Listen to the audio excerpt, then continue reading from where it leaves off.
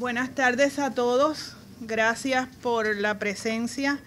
Es un verdadero placer para mí presentar al speaker de hoy, al doctor Mariano García Blanco, un reconocido científico puertorriqueño y gran amigo y que ayuda mucho a la Universidad de Puerto Rico.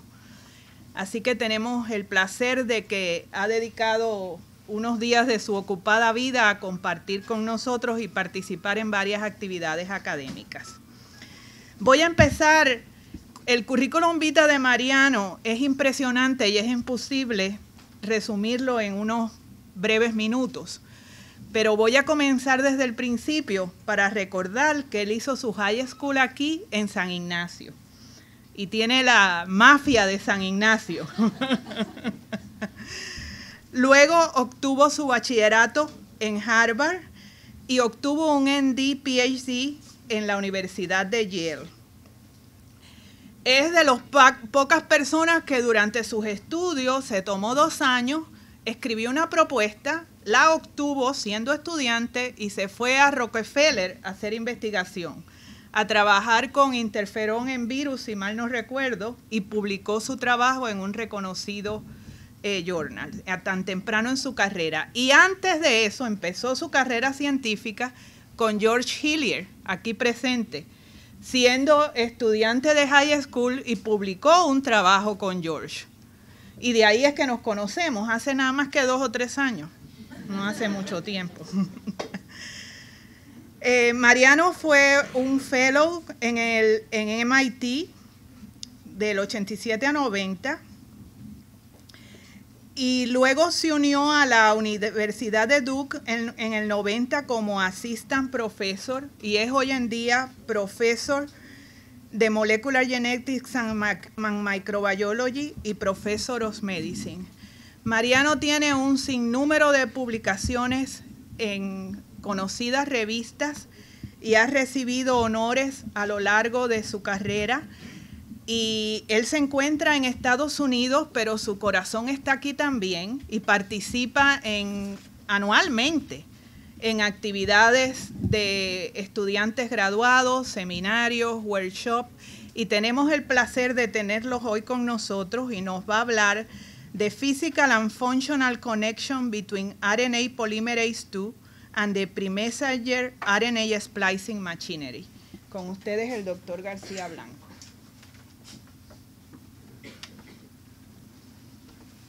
Gracias, Adelfa, y gracias a todos por venir. Lo primero que tengo que decir es que si mis maestros de español en San Ignacio me oyeran hoy, les daría vergüenza y me negarían el diploma de... Lo único que yo hacía en high school es nunca ponía acento, pero ahora ni eso es lo de menos. Así que con esa introducción en español voy a ahora cambiar a lo que se ha convertido, que mi abuela no se entere, por favor, la lengua científica mía en inglés. Pero, so yes, thank you. I actually started doing science here, and I was going to mention this at the end, and I will again, because that was, working with George was the beginning, and I'm incredibly indebted to George for what has been tremendous fun. And not only for the first research I ever did, and you know how it is, the first time you do something, and if it's successful, it makes a huge difference. And it was successful, it was fun. And also then led me to meet a lot of people. George introduced me to many scientists. Adelfa is one of them. And I'm very happy to have this continual connection. I'm trying to formalize this connection. George and I tried, Adelfa and I have tried. Institutions move like snails, drugged snails. And it's not easy to get these things to happen. But we're trying very hard to formalize connections between Duke and the University of Puerto Rico. And we'll get there. So now I like to do experiments. Actually, that's a lie. I like to look at experiments. I don't do them anymore with my own hands. I actually do enjoy doing experiments. But I'm doing an experiment today in that I told Adelfa that this is a topic that I haven't spoken about before. This is a new talk. So you guys are the guinea pigs. And please be honest at the end. I know it's going to need some workings, but this is, you're going to see some of this data. Some of this data has been published. Some of these data have not been published, and most of them have not been published. And this is the first time I put it together in a conference. I will allude to the bulk of the talk as a tale of two students, because it really, the bulk of the important discoveries are the tale of what two graduate students have done, based on some postdoc work, et cetera. But remind me to highlight their importance at the end. So we're going to talk about physical and functional connections between RNA polymerase II, the enzyme that makes all of the protein coding transcripts in our cells, and the machinery that actually makes those transcripts that are mostly garbled into actual messenger RNAs. And these machineries talk to each other, connect each other. If you don't remember anything at all from the end of the talk, I think what you must remember, which we're trying to remind ourselves constantly, is that the diagrams in the textbooks are wrong. The diagrams that show DNA and then primary transcript for our genes, which are very complex entities, very large, and then you change that into a mature messenger RNA, and then it sort of leaves the nucleus, and then it gets translated in the cytoplasm. Those diagrams are important, but they're wrong. Those steps are all interconnected. They're all actually happening. Many of them, maybe even translation, they're all happening at the same time. But specifically, the first two, transcription and the processing of those RNAs, is happening at the same time. So if you want to go to sleep now, that's because the truth of the matter is, neither my lab nor the field knows a lot more about this than that. This is a field where there are more reviews than research papers, so you can tell what the level of maturity is. Okay? All right. With that, I just want to give a slight introduction to the lab and the different projects that we have ongoing in the lab right now. Today we're going to talk about the first one, this transcription splicing connections, tightly related to the project on alternative splicing, where we are actually going all the way from mechanistic inroads into how you actually alternatively splice messages, to visualizing those decisions by using fluorescence, to actually visualizing them in whole animals by using luminescence in tumors and how tumors express genes differently, to a very new project, which is probably more virtual than real yet, on flaviviruses, particularly yellow fever and dengue. And this is applying a lot of the technology that we've gotten from these two projects to these viral pathogens. But as I said, today we're going to talk about transcription splicing connections, which is if you divide them into thirds, this is the bigger third of the lab. This is the second largest, and this is the baby third of the lab right now. So what I'll try to do is go through the different things. I will try to, as I said, we can't escape alternative splicing. It seems to be my obsession, but we're going to use that as a backdrop of knowledge to talk about the connections between transcription and splicing. And we're going to talk a little bit, I'm going to give you a little background on that so that we can speak a similar language, and for me to actually be able to frame it to you in the same way I try to frame it to myself. Then we're going to talk about how this work led us to physical and functional connections between the process of making RNAs and the process of processing them or splicing them. And then that's the tale of two students, a student that discovered an important connection from a protein we call CA150, and then and he's now a fellow at University of Wisconsin. He left the lab already, but the importance of what he did for his thesis was not apparent to me at the time, nor to him, nor to the field, and it's now become apparent. And he's a fellow, so he's going to get probably his most important paper some years after he left, and a student that's in the lab who's developing an in vitro system that will lead us to ask, I think, hopefully answer the important questions. So, introns redefined the way we think about genes. Back in the 70s, both works from several people at Cold Spring Harbor, mainly Rich Roberts and Phil Sharp and his colleagues at MIT. And Rich, and I've shown this slide here before, phrased it much more eloquently when he said that these amazing sequence arrangements and were truly revolutionary back then. These divisions in the middle of genes were not expected from thinking about prokaryotes. So just the fact that there were introns there revolutionized our view of the genes. Very soon thereafter, I think we learned that it was only not one or two interruptions in the genes, but that actually genes as we define them, and this is mostly I'm going to refer to protein coding genes, because there are many other genes, for example, genes that encode for very small microRNAs that are different. But genes, when I say genes now, I'm going to be referring to maybe the 25, 30,000 genes that encode for proteins. And the majority of those are more intron than exon. And what are the introns? The introns are these interruptions that are actually transcribed. They're copied from the DNA. They're made into RNA. They're made out of that primary transcript. And this is the type of diagram that I told you was wrong. So I'm showing it to you anyway. These primary transcripts are full of these introns. And these introns, as you can see from the numbers, are much larger than the exons. The exons are the parts that remain and go to the cytoplasm and get translated. So in general, 90% of the mass of a primary transcript gets destroyed or metabolized in some way. And it's only only about 10% or so comes out into the cytoplasm and gets translated into protein. I am not going to go into any of the detail of the machinery that actually defines these junctions and splices them together. So you can think of that as a black box in the background, and I'm going to talk about things that impinge on that without going into the details of the biochemistry and the chemistry of this. There's been beautiful work done on this, but today we don't have time to go through this. But just as the discovery that introns were there, that there are many in every gene, another discovery in the early 80s that really altered the way we think about the genome, and particularly the way that we think about, old dogmas in molecular biology, like Francis Crick's one gene, one polypeptide chain. The surprise was the ability for things to do alternative splicing, for genes to undergo, or gene products to undergo alternative splicing.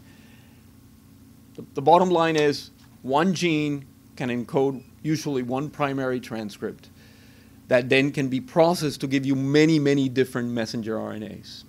And it can be in the order of hundreds or even thousands different messenger RNAs, which have the capacity to encode hundreds or thousands of different proteins. So from one gene, you can have multiple proteins. And even the genetics can get complex, and I'll show you examples of this, where mutations in one particular region of the gene give you a completely different phenotype from mutations in a different part of the gene. And I don't want to belabor the different examples, but alternative splicing can occur in many different ways. Perhaps the most common way is one of these two right here, where you have what we call cassette-type exons. For example, in the cell or the state of the cell up here, this primary transcript includes this box here called M as an exon. This exon gets incorporated. It becomes part of the messenger RNA. And if this is in the coding region, that will change the coding capacity of that messenger. In this other cell or different state or different moment or response to a hormone, it could be, you now switch this and you now ignore this exon and you put these two exons together and you now change the coding of this messenger RNA. You can also think that you not only can change the coding, you can also change the stability. You can change the location where the mRNA goes. So alternative splicing can itself give you many, many different outcomes from one gene.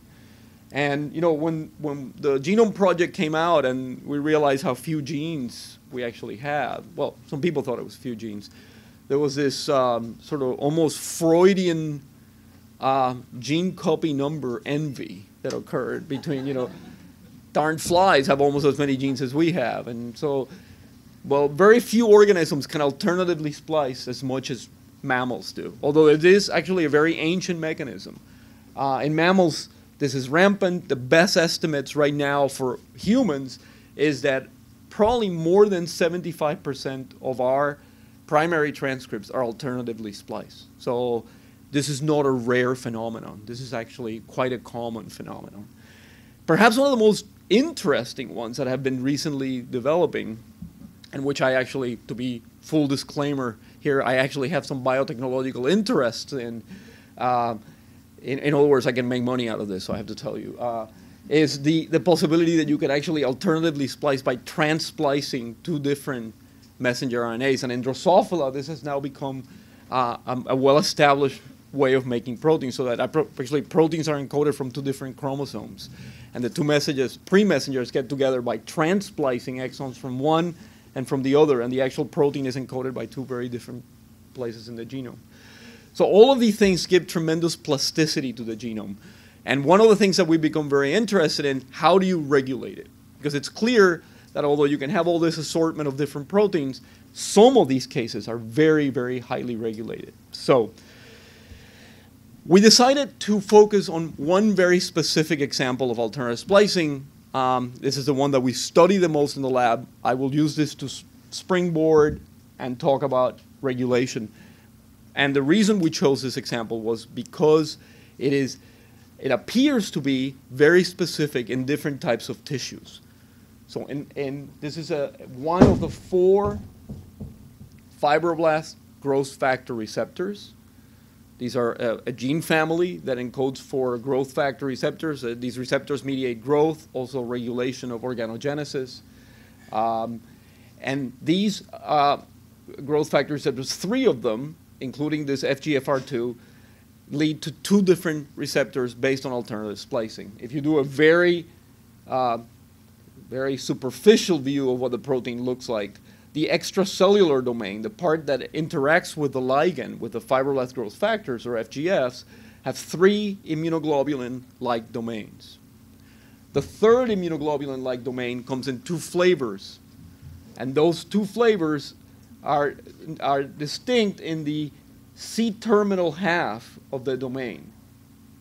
This part of the domain here that's in lighter blue can come in 2 different forms. At first, when it was cloned, people thought they were 2 different genes.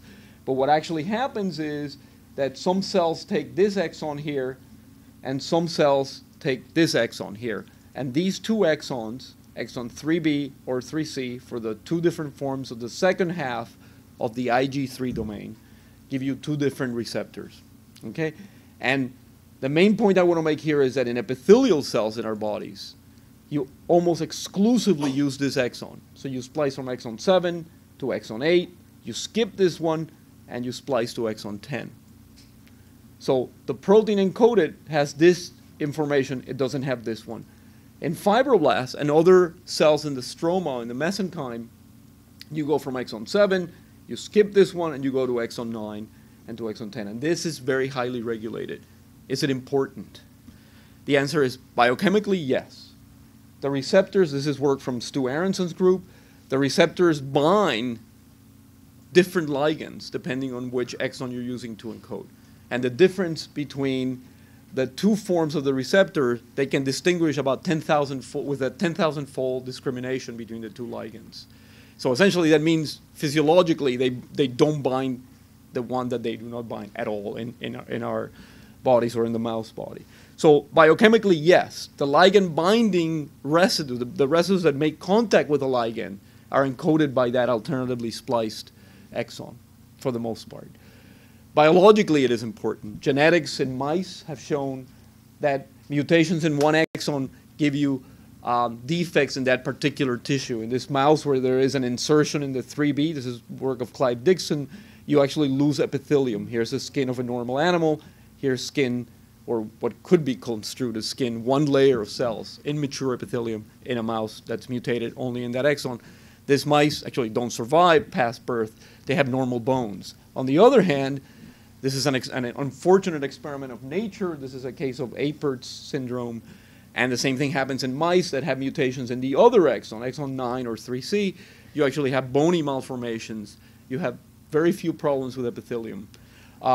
And in cases where you actually have misregulation, on top of a mutation in exon 8 and 9, you also have misregulation of exon 8. You get worse disease. So there's some suggestion that not only the right choice is important in different tissues, but making the wrong choice is also important. So there's plenty of biological evidence that doing this is critical. Finally, the last example of relevance of why this is important I'm going to give you is an example that we also use to develop our experimental system, the cells that we grow in the lab and the actual tumors that we study in the lab.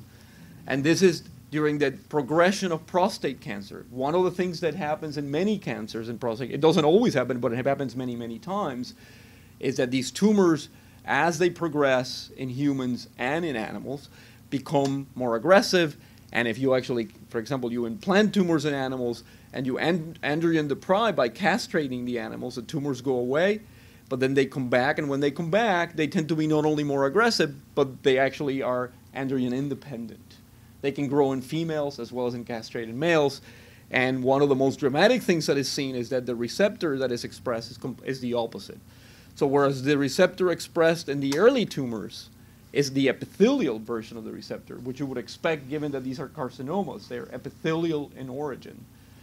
The receptor that is expressed later when the tumors are androgen independent is now the mesenchymal, and actually the mesenchymal type, and this goes hand in hand with a whole program of gene expression that makes these cells look a little bit more like fibroblasts. Let me just tell you, I don't have time to go over this project in the lab, but very recent data that we have in the lab suggests that this is not a permanent effect, but it's rather something it's one of the things that has been classified in the general rubric of epithelial mesenchymal transitions, where these cells actually can toggle between one state and the other. And this is supposed to be extremely important in not only metastatic behavior of tumors, but actually once the tumors metastasize, to be able to switch back to an epithelial type phenotype and grow better as tumors. So this, I'm not suggesting that this is cause and effect. I'm suggesting that this is a good system to study this and maybe an interesting marker for prostate development. So we actually use prostate cancer cells for many of our experiments, or human cancer cells. And you can see here, this is just to show you how tight the regulation of this alternative splicing is. These are cells from early tumors in the rat. This is a syngeneic tumor that gets taken out and can grow in culture. And 100% of the events that we see by RT-PCR or RNase protection or RNA invader assay are all in the 3B form as expected of the epithelial type of splicing. And 100% of the events from the more advanced tumors are the other type. So this is just to show you that this seems to be 100% one way or the other.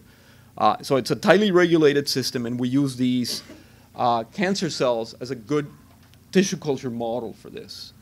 I will not talk at all about the work that we do in actual tumors in animals, but we've been able now to visualize these decisions in tumors. We can use this system then to say, what is important to make this decision? How can we actually say what parts of these RNAs are critical to actually give us a decision in one cell or the other? And there what we do is, what is despectfully called rack and check analysis or mutational analysis. You actually create a mini gene construct that you can artificially add to these cells by transfection. And then you ask, is the mini gene construct behaving like the endogenous gene? So we always compare what we add as mini genes, and these mini genes are driven by a different promoter, and you will see, as I'll tell you something in a moment, that we took an enormous risk in doing this. But what this slide shows is that there are mini genes that are driven by the CMV promoter here, and so essentially we've taken a piece of the gene from the rat here that includes these exon 3B and exon 3C, this 5 kilobases of the gene, we put it in between two heterologous exons. We express these RNAs in these cells, stable expression, and now these artificial constructs give us exactly or almost exactly the same result as the endogenous gene. In the DT3 epithelial-like cells, they give us 3B in here, and in the AT3 cells, they give us 3C. So we believe that this system can now lead us to study this. To make a long story short, I'm going to tell you worked for something like 3 or 4 years of relatively dull work figuring out what every single cis-acting element within these RNAs that was necessary to do this. So I think we've saturated bombed this 5 kb to where we know now what every single signal is doing in there. And I'm just going to give you a brief review and tell you some of the highlights so then we can talk about one particular event. So one of the things, so here again, the epithelial cells take the 3B, the mesenchymal-like cells take the 3C, and what's absolutely critical for this regulation is that the junctions, both 5' splice sites, which are shown here, and 3' splice sites, which are not shown in this slide, in order to get proper regulation, these motifs around the basic junctions between exons and introns have to be made a little weaker. They cannot be the strong consensus motif. That's pretty well characterized in many cases of alternative splicing. The second thing, and I'm not going to go through all the details here, is a whole series of cis-acting elements, which actually, some of them act in both types of cells, but without them, you don't have regulation. So even though they don't have a cell type specific effect, if you don't have them, you don't set up regulation. And let me just focus on these in red, which are intronic splicing silencers. These elements silence the use of this exon. So obviously, these elements are dominant in mesenchymal cells, where you don't take this exon, you skip it.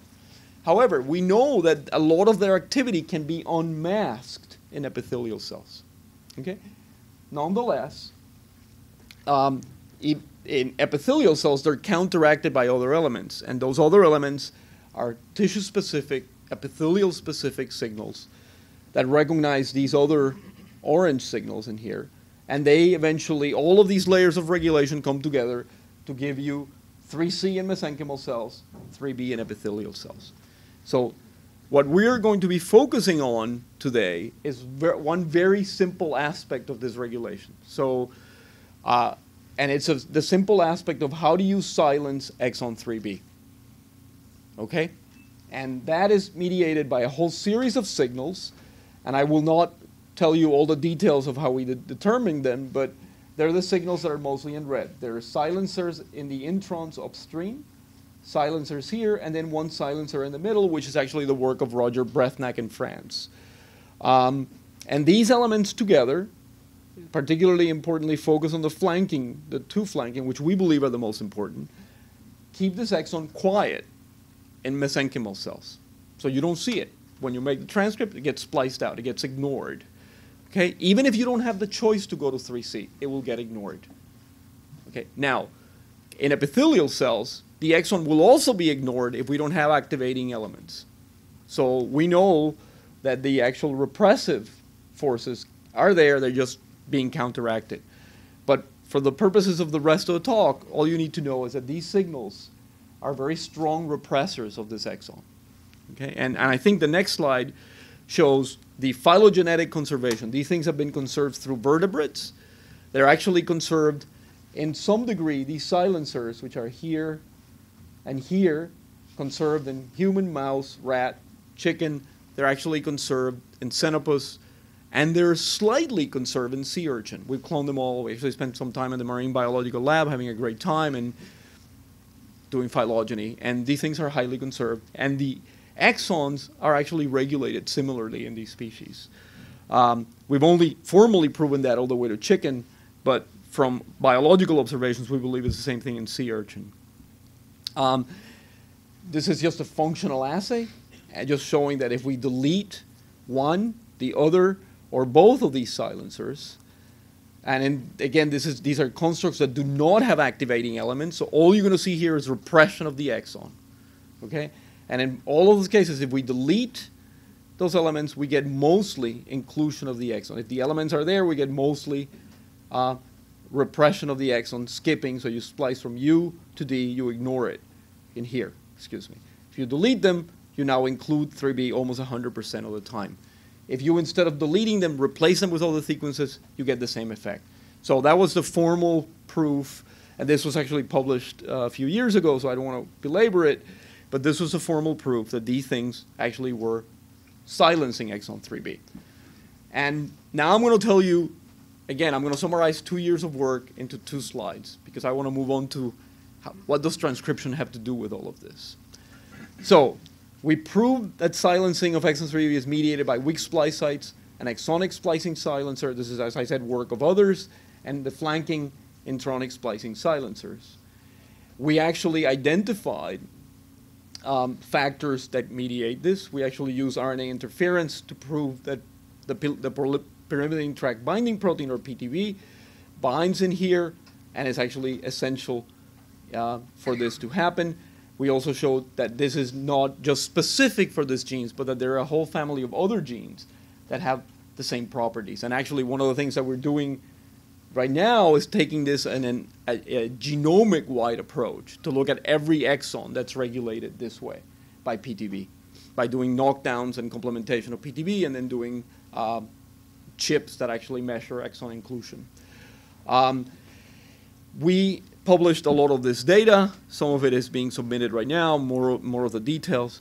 We now have a new candidate for another protein called muscleblind, and muscleblind seems to be another protein, very interesting protein, actually, that may be the other partner that we had as a question mark for many years. This is still not proven. I just letting you know I'm pretty convinced that's correct.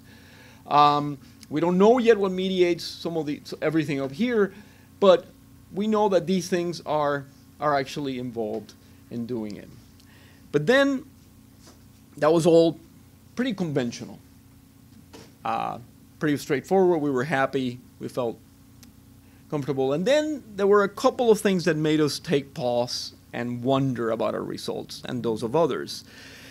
And following up on Chris Smith, who someone I admire very much in the field in alternative splicing, we decided to ask, what if we actually make the polymerase stutter a little bit, or pause, or get stuck during the time that it's making these things? What would happen? And the reason we actually decided to do this was because there was a clear conviction by many of us that a lot of splicing, and at least the marking of these RNAs as they were coming out of the polymerase, was happening very, very quickly. And actually, there's very recent data from Luz's lab that says that splicing factors may bind these transcripts within seconds of them being made. And here is work from Ann Bayer, which is very pretty, in Drosophila, using Miller spreads, where she could actually almost visualize that the RNAs are actually, that introns are getting removed while these RNAs are still connected to the chromatin by the polymerase. So that means, if you believe these things, and I do, that as the polymerase is moving, part of the RNA is already being spliced. As beautiful as these images are, I think they're a little deceptive in what's really happening, because I don't believe that the RNAs are actually hanging out. I believe that the polymerase is actually bundling these things together. And I've started a collaboration with Jack Griffith, who's a great electron microscopist at UNC, where we're actually going to try to see these things in a much more native conformation, especially from our in vitro system. But the bottom line is that this made us realize that splicing, not only splicing occurs co-transcriptionally, but it suggested to us that this must have important consequences in how you regulate alternative splicing. And Alberto Kornblith in Argentina has been one of the pioneers in actually showing that this is very likely to be the case. Okay? So let me very quickly go through one of the basic considerations, and this is just one of the many thought experiments that we've tried to do to actually see that even without any data, we should have figured out that transcription was going to play some important roles. So think about silencing of exon 3B, this is a schematic of exon 3B, as a static substrate, okay? And this is, the next few slides are just fun speculation, and then we're going to get into some data. But you can imagine that if you add that to an extract, all those proteins that decide to silence the exon will jump right in and sit there and then mediate repression of the exon. That makes a certain amount of sense, and they would be in competition with whatever recognizes this. But neither the exon nor these would have a kinetic advantage. They would both be right there, already made, okay? If, on the other hand, you have a mutation in the downstream silencer, and I showed you data before that said that if we mutated this guy, we actually inhibited silencing completely. So the bottom line is we know that this is what happens. We don't get, the proteins can bind, and we know it can bind here, but nothing binds in here that mediates, and then you don't get silencing, and you will get the positive acting factors, the factors that define an exon, as Superget described in the model of exon definition. They sit around, they define this as an exon, it gets eventually taken in and spliced. However, if we actually start thinking of the silencing from the point of view of dynamic substrate, immediately there are some problems that we can't completely resolve, and that is, well, first, you're making the RNA, there's a polarity in which you make it. The first thing that appears is this silencer right here. I mean, there's already part of the RNA over here, but around this exon is this. And then the 3' splice site at the beginning of this exon appears. And then, as the polymerase goes, the 5' splice site of this exon appears. And you can imagine that right here, if you take this as the splicing substrate, you're missing the downstream element. The machinery doesn't know, as far as I can tell, what's going to come after it. Is it a mutated silencer downstream, or is it a wild-type one? And at this point, the exon has, for a few seconds, probably a kinetic advantage in splicing. Then you make the silencer, and we know that if the silencer is wild-type, you silence. So this already frames and limits what we can think of in terms of, are we going to get silencing, or are we going to get definition of the exon?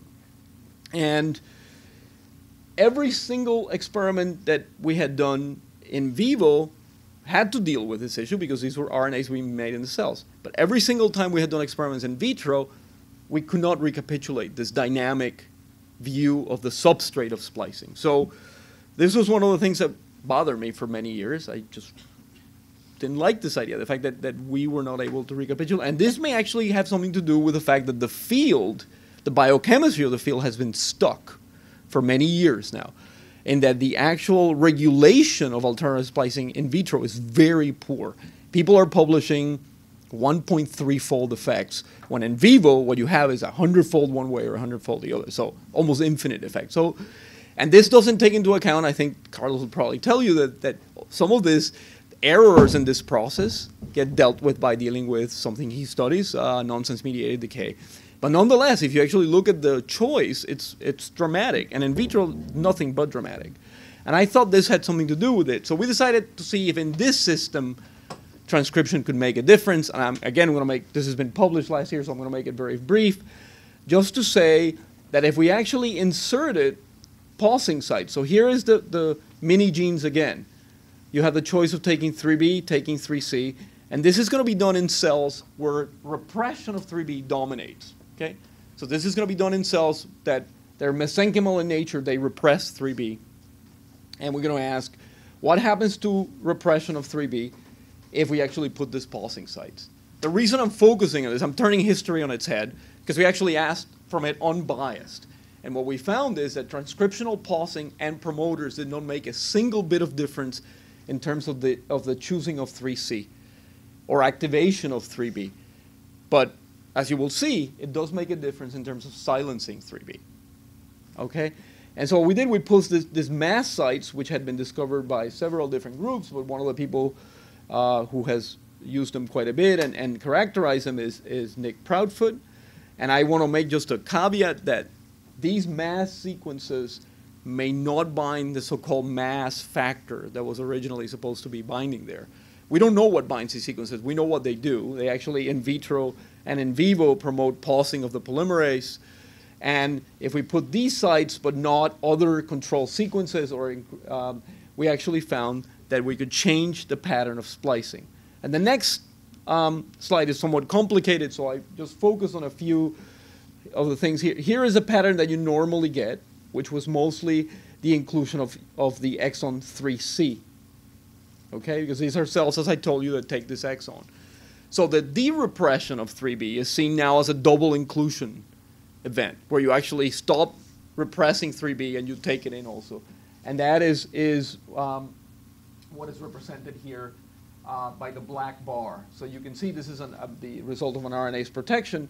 You see that we saw with a mass site located somewhere within the region of silencing, in different regions within that, in different places within that region, and upstream of that region, which was the most surprising result, we actually saw an increase in 3B inclusion, whereas if we actually put the site downstream of the latest silencer, we actually did not see the effect.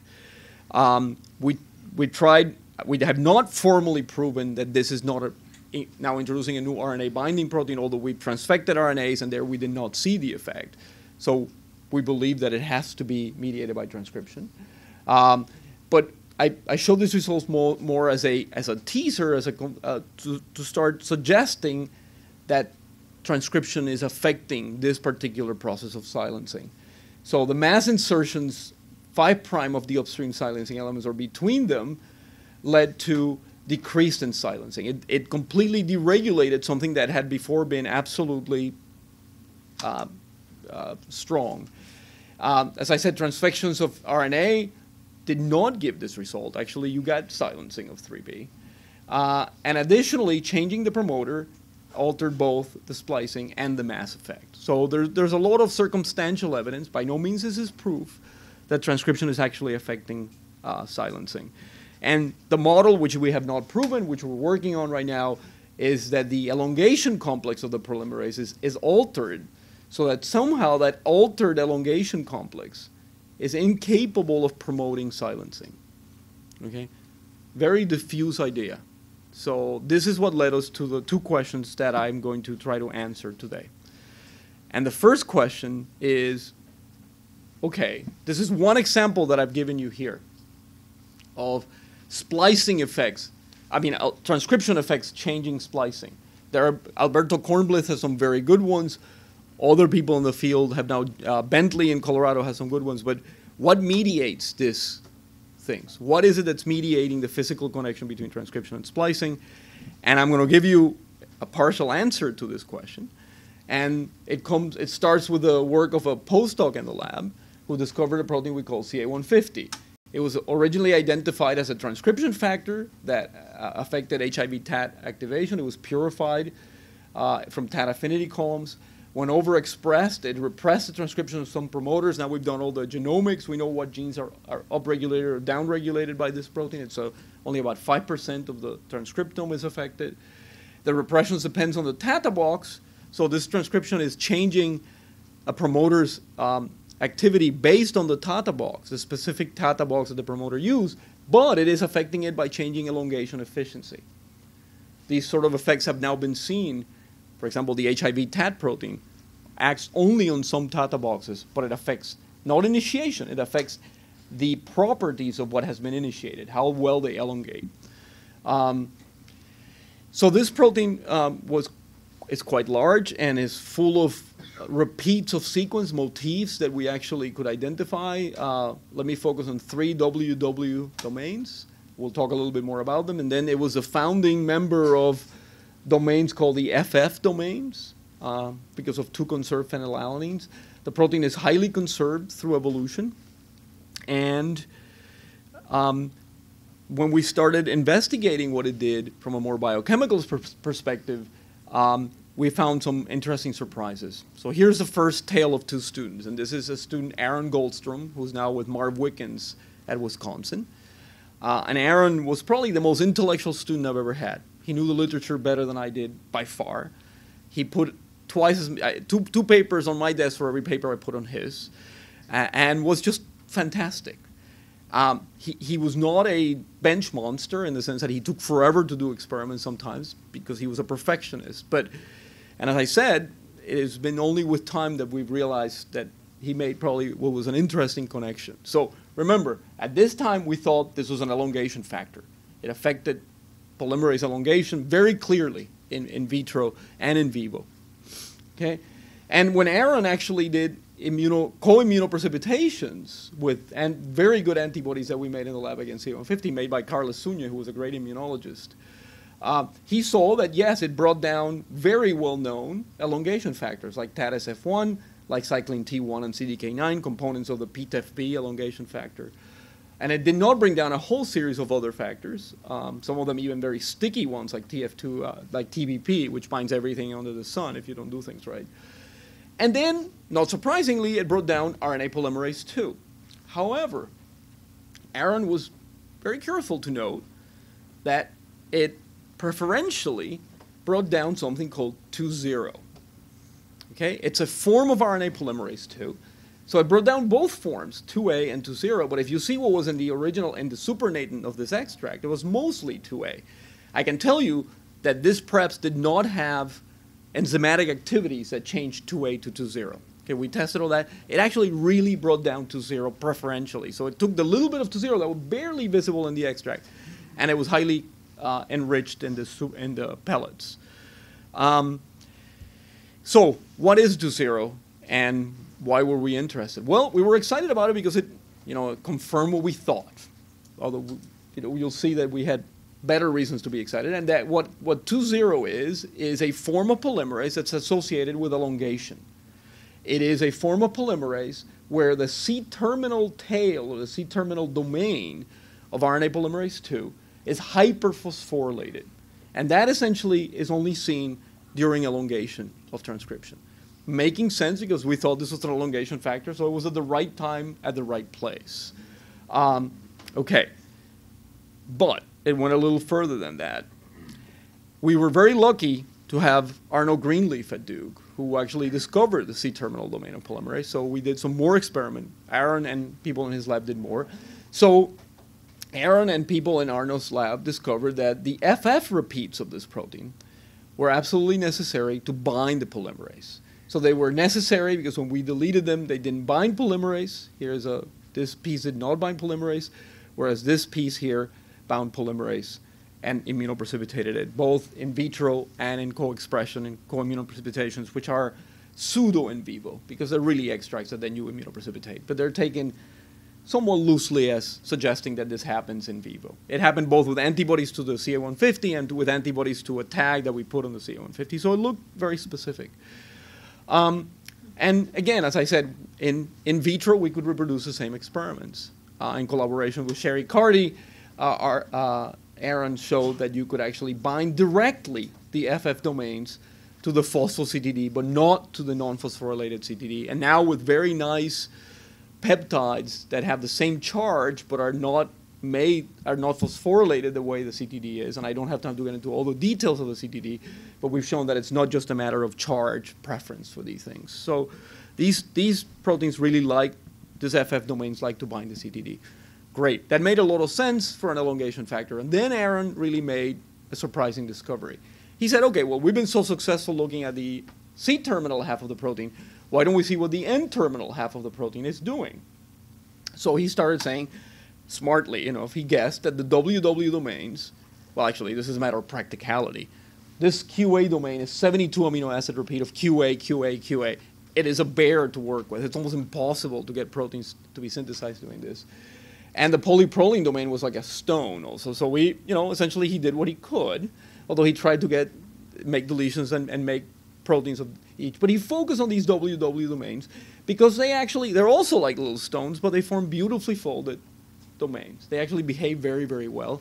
They're very easy to crystallize and get NMR structures. Actually, this is one of the CA150 W domain work of others, not work of ours, but they determined this structure. These are protein-protein interaction domains, very common in nature, and they're involved in all kinds of different events. And he asked, what are the WW domains of CA150? What are they binding? What are they interacting with? The first thing he did, and Carlos Zúñiga did the same, is show that at least some of the transcriptional effects of CA150 depended on these domains too. So this is 1 year of work in one slide. I apologize to Aaron for doing this, but essentially what he did, using mutants and affinity columns, he purified what bound to this WW domains. And he found that this protein of 80 kilodaltons, which was one of the major species that bound, was the splicing factor SF1. I was actually in Logan Airport when Aaron got this information. He called me up, and my first reaction was very negative. I said, oh, damn it. SF1 is probably binding everything, And Aaron said, well, I'm not so disappointed. I said, I got on the plane, and, I got philosophical at 20,000 feet. And then all of a sudden I said, wait a minute. This could be really interesting. I think it was.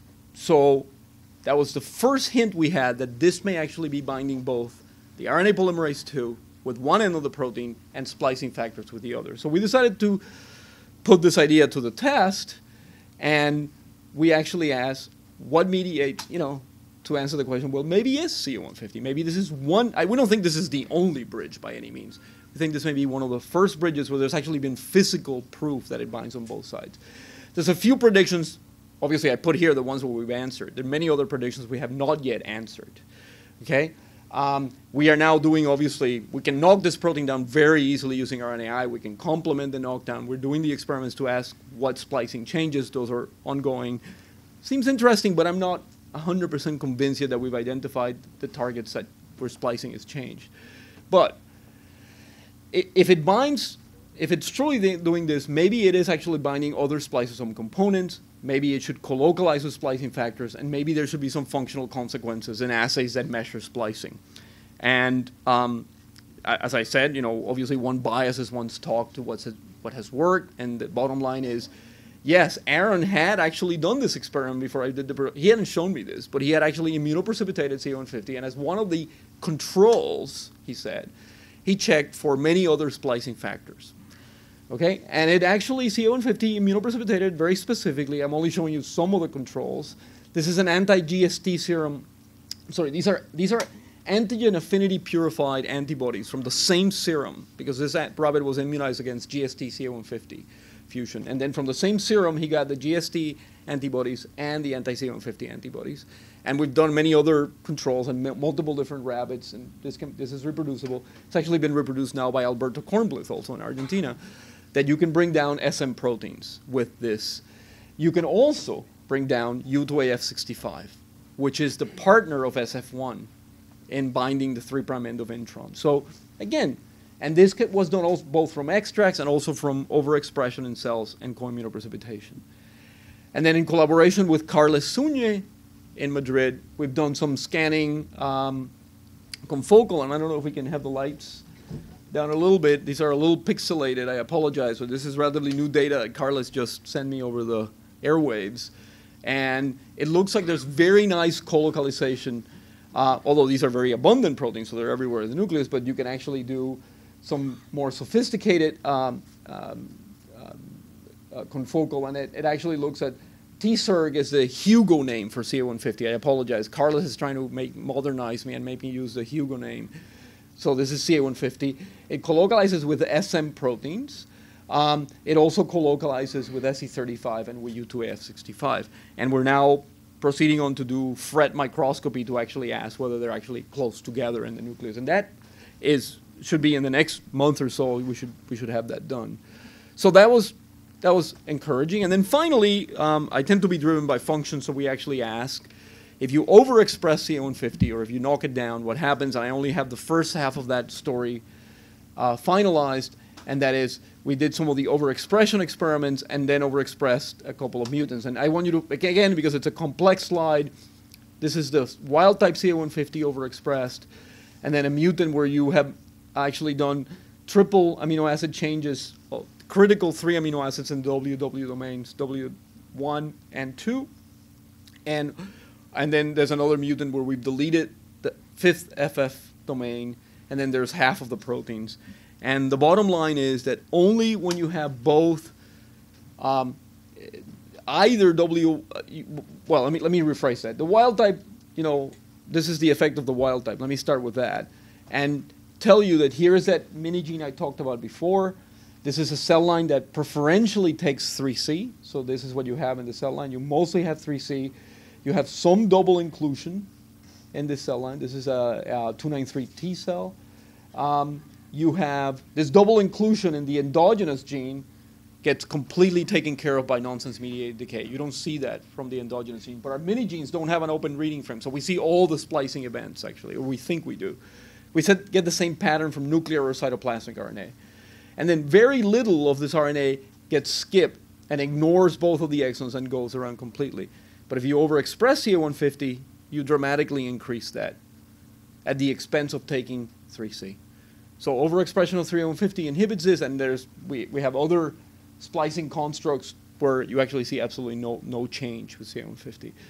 And in order to have this effect, you need to have either WW1 or 2, because when you mutate both, you abrogate it, and you clearly have to have an intact FF region, and these proteins are all expressed at the same level. What I cannot guarantee you is that one of them hasn't become a noodle and it's like totally denatured. So that is harder to do, but we believe that very likely it suggests that you need both ends of the protein to actually get this functional effect. We are pursuing this now by looking at several things. Let me tell you one negative result we had, which is when we tried looking at the endogenous gene. We always try to do this when we have an effect like this. And in the endogenous gene, we had a hard time seeing this. But we have in the past have to create TET-inducible frit lines to actually, where there's very good induction of a gene like to actually see effects on endogenous genes. But nonetheless, it's a negative result. But this is suggestive that CA150 may affect splicing outcomes. Now, to give due credit to others, Jungwei Tarn in Taiwan and Alberto Kornblith, actually in collaboration with us, have both seen similar effects of both overexpressing, Tarn only in overexpression. With Alberto, we've actually knocked down CA150 and seen changes in the fibronectin 3B exon, E3B exon, which is unrelated to 3B. So there's a couple of other examples now where we've seen these. So the conclusions from this tale of one student: CA150 binds the phosphorylated form of RNA polymerase 2, it needs the FF domains, and also it interacts with other elongation factors, probably via the same domains. It binds the SF1 and at least the SF1 and SM proteins, and both of those require WW. I didn't show you all of that data.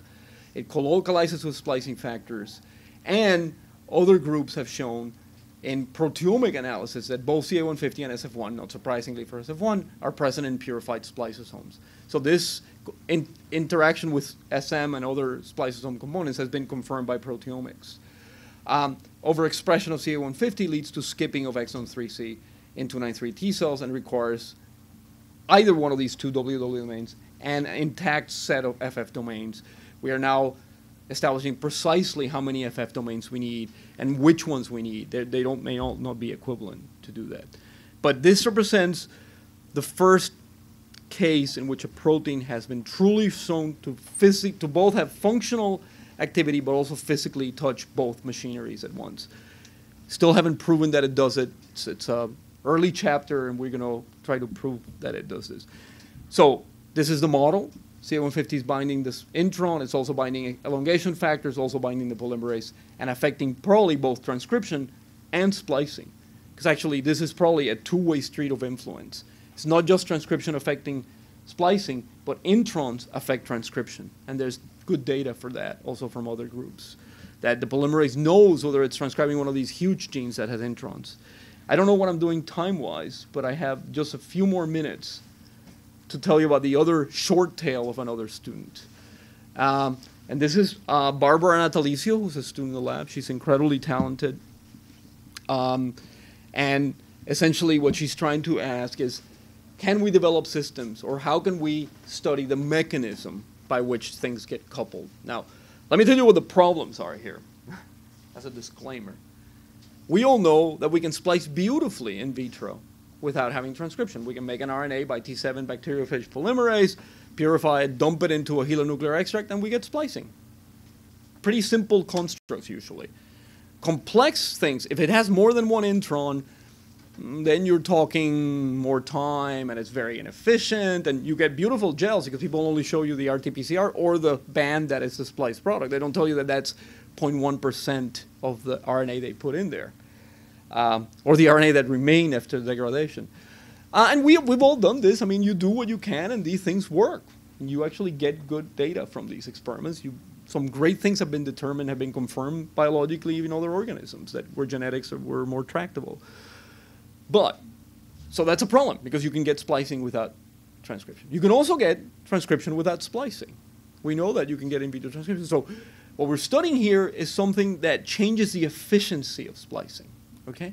And therefore, we were worried about, are we going to see this effect? But we believe that most of these systems are innately inefficient in extracts, and that if we can get to higher efficiencies and get it closer to in vivo, we then should be able to do to truly study what mediates this, maybe test biochemically the CA150 idea of that it is a coupler. So we decided to start humble.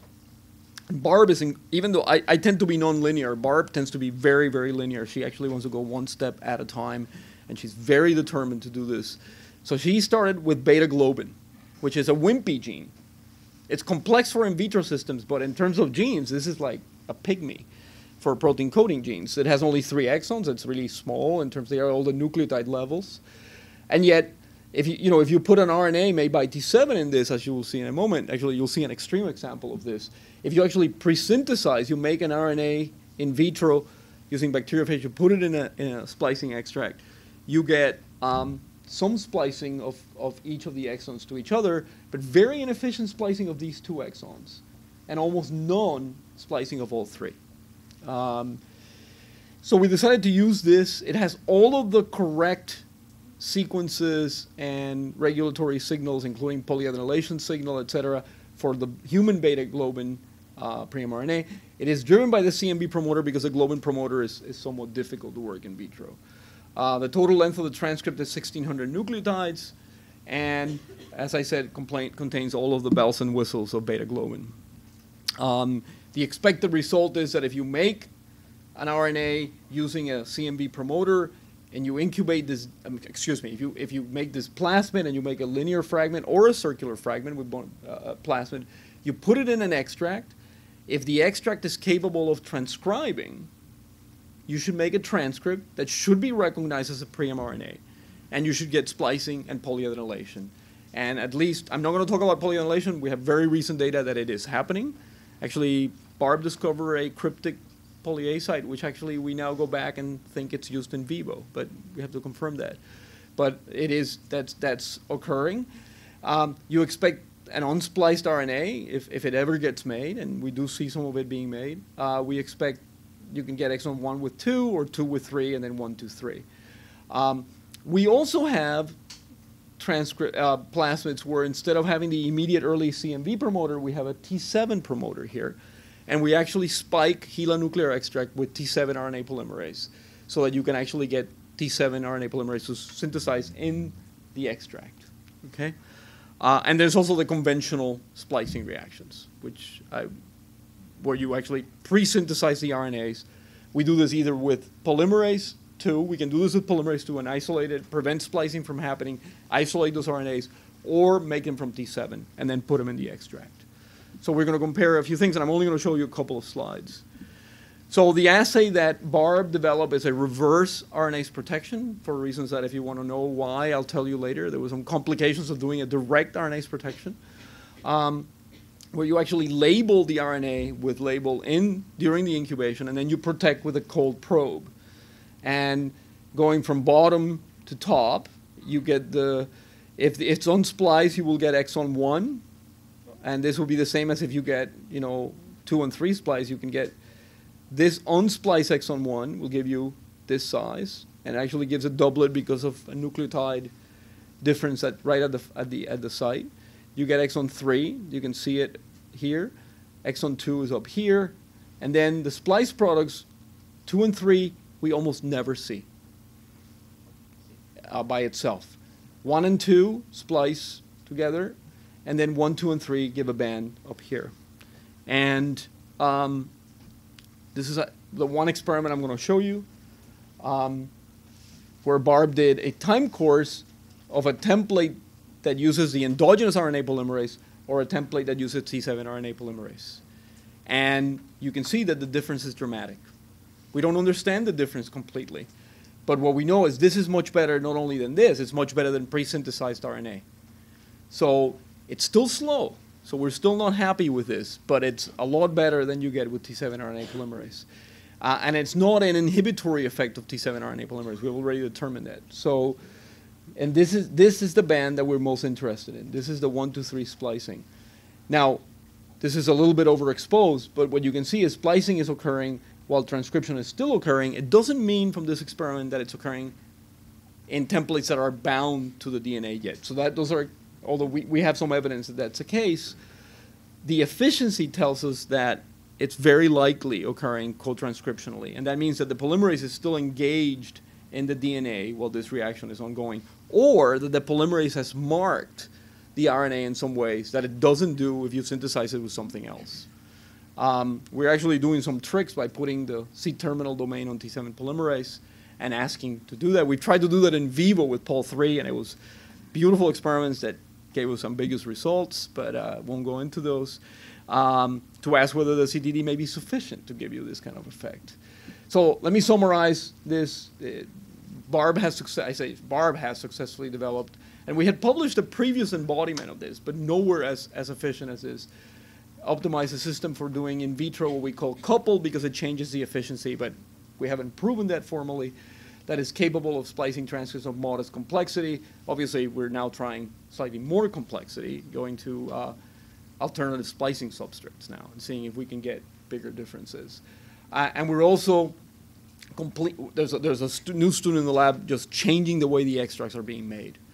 There were old reports about particulate matter in the extracts where 99% of the activity, this is F. stadiatis and maniatis, and people had this reports that that's where most of the splicing activity occur in these surfaces. When you look at nuclear extracts, it's a mess. So we're trying to see whether we can actually get better efficiencies that way. Because as I said, this is a slow process. I don't think this is anywhere as fast as it should be. We have shown this co-transcriptional splicing. It occurs during transcription, and we have some evidence that you can, we had it before, and we have some evidence that you can pull down the templates, and the polymerase is still engaged, and the template still has the RNAs that are spliced on it. And then, as I showed you, more efficiency. We have also evidence that suggests that 3' processing is occurring in the system. And finally, very new data that exon definition is operative. So when we make certain mutations in the middle exon that are not predicted by the conventional intron definition approach to affect the first intron, we actually see what you see in vivo, which is instead of that intron still splicing, you ignore the whole thing and you skip across, which is the basis of exon definition. And that is we think, one of the important definitions, because it is very likely that exon definition is actually mediated co-transcriptionally. So the model of exon definition here that we have is that an exon that is silenced is an exon, and this is now rampant speculation based on thoughts and some of what I showed you, but that an exon that is in a cell line, for example, in mesenchyme, where exon 3b is not taken in, we believe that the way you do not exon define, that you skip, is you remove the exon away from the polymerase. And that exon now is in a compartment where it's not actually visualized. It could also sterically hinder splicing factors, although the genetics, for example, in Drosophila and sex lethal, do not agree with simple steric hindrance models. So we believe that these things are put in some sort of zone that we call zone of silence, which is away from the polymerase, whereas an exon, in this case exon 3b in epithelium, is actually included. We believe that that exon is being recruited to the polymerase. It's because it is near the polymerase, it is actually active. We also believe that this sort of recruitment of exons to the polymerase, which was in a very early idea embodiment of this, was postulated by Arnold Greenleaf in the early 90s. We believe that this also explains why we don't have rampant trans-splicing between pre-mRNAs, which are, if they would be floating out like in those Miller spreads, you would think that there would be rampant trans-splicing. And that, even though Tom Gingeras has some new data about some trans-splicing occurring, it's still very, very low levels. We believe the reason it doesn't trans-splice, given that the spliceosome doesn't have to scan through the intron, we proved that in the early 90s, it is probably the polymerase that does the scanning and prevents one exon from meeting a partner in another part of the chromosome. So this is a model that's going to take us a few years to prove, but I think both having CA150 as a potential bridge here that we can actually do some real experiments with, and now eventually developing a true regulated in vitro system will be able to answer these questions. So first, I wanted to give special thanks to the first person I did science with. And I can't be here today if it were not for George. So before the acknowledgements come the special thanks. Special thanks to all of you for coming, Adelpha for inviting me to the department. And let me acknowledge the people who actually did the work. Nicole Robson, James Pearson, and I have Nicole twice here with her married name and before, sorry. Underlined names are people who contributed in some way to the work. But the people I really want to highlight are the two students, Barbara Natalicio, who's done all of the in vitro transcription splicing system, and Aaron Goldstrom, who's now a fellow at Wisconsin. They were both great students, and I think you know, I owe them a tremendous amount, and obviously I can't be here without these guys, which supported all of this work. So all of these projects are supported by the NIH and the NCI. Thank you very much.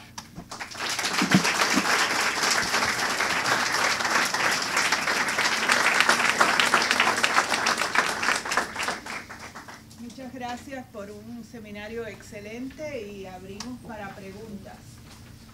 Por favor, utilicen el micrófono.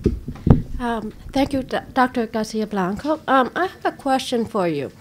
I remember a few years ago, you were very interested in nuclear compartmentalization. Sorry if I don't say it right. Do you still believe in that?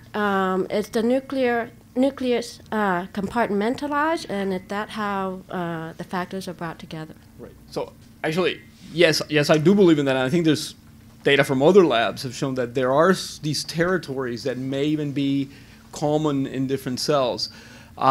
We've only published one paper on it. It was in Developmental Cell 2 years ago, I think, and it was more of the architecture of the nucleus. It was developing the system that I was hoping would be used, which is chlamydomonas, that would be used to actually study this. Fortunately, the guy who did this moved on, and nobody in the lab has picked it up. So it's a project that's orphaned right now in the lab. But Bruce Solinger at Duke is also very interested in this and is actually using transplicing. So, you know, even though I said transplicing is not rampant, you can force it to happen. Well, we hope you can force it to happen because that's, you know, my biotech needs would require that. But you can force it to happen. So Bruce is actually asking, if you put one of these transplicing traps, does it always hit the same transcripts preferentially, which would suggest an architecture to interface nuclei by having, you know, a common target very nearby. In other words, if you integrate this very close to actin, beta actin, you expect that just because the primary sequence is close, you may be able to transplice to the actin message very frequently. But do you also see other favored transcripts that may be nearby, not because they're in the primary, you know, they're not on the same chromosome, but because they have similar population of factors that brings it to the same subcompartment of the nucleus? So we'll know, if those experiments are successful, we'll know whether you can have some evidence for that. And I'll have questions for you later this afternoon. Yeah. Yeah, this is in reference to your CA150 overexpression. Mm-hmm. If the idea is that CA150 is acting as a bridge, I'm sorry, can you? Yeah. Why wouldn't disrupting one end or the other, or one of the binding sites, be sufficient to? Oh, so for the function, For the either disruption of either the WWs or the FF destroyed the activity. oh, in either case. Either way, yes. Okay. Yes, it did. No, there's some great questions about the overexpression of, you know, we can never fully interpret the overexpression as saying that more of this is bad for splicing, because it could be that we're disrupting, you know, it may be that it's a modulator of inclusion, but that by overexpressing it, you destroy a complex or something. So I always caution, in a way, I thank you for the question for a different reason, which is, I think one has to be very careful with overexpression experiments. But in this case, either mutation destroyed the activity. Completely to the same. It looked to me like it was graded. That's It what I was, did. well, so it was WW1 or 2. So it seems that WW1 or 2 are redundant. So those are in the same end. Okay, but they're right. Yes, they're binding. Those, apparently what happens there is either one of them can actually do whatever in terms of binding. And if you destroyed both of them, that almost gave you the same level of destruction as if you deleted FF5. Okay, and with the FF was the Yeah. same thing. With a delta FF, you got the same effect. It was one deletion of one FF5. You got about the same effect as if you deleted both 1 and 2 of the WWs. So I see what you're saying. So it makes sense in that.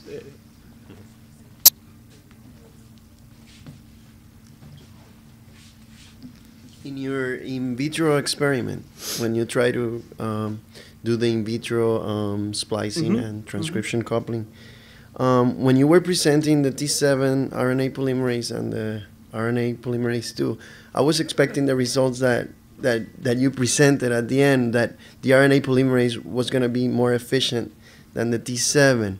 Is there a way like that you could immunodeplete, for example, the phosphorylated form of the RNA polymerase 2 in your extract and see what is the... Right, or in some way ask whether phosphorylation of the CTD is required. So the best way, it's a good idea. The depletion would be tough because what happens is there's a very low percentage. What happens is when you initiate, it then gets phosphorylated. So it will be inhibiting PTEF-B.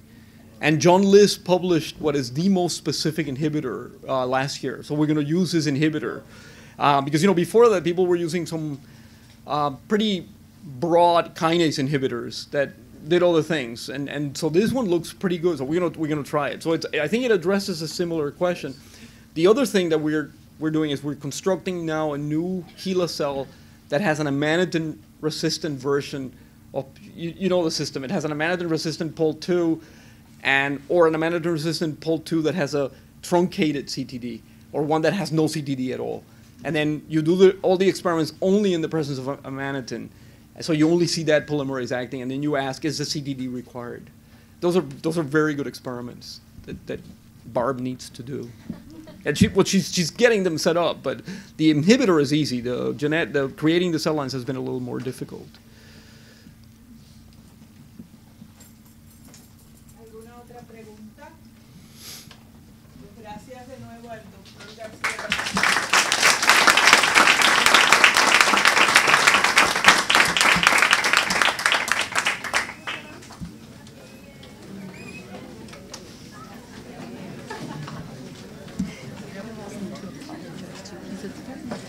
Oh, absolutely. No. And I went over. No, and I went over. I didn't realize how far over. What time is it? Did I go way up? Oh my God, that's terrible. Oh, I started 10 minutes late, but still. Okay, that'd be great.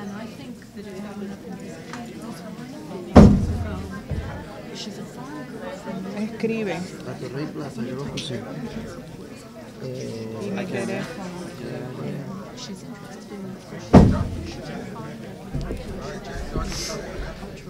Yes. No, I can understand that. Okay. Go visit, yes. I think she'll find Durham's or intermediate in climate between Minnesota and San Juan. Esta noche. Yes.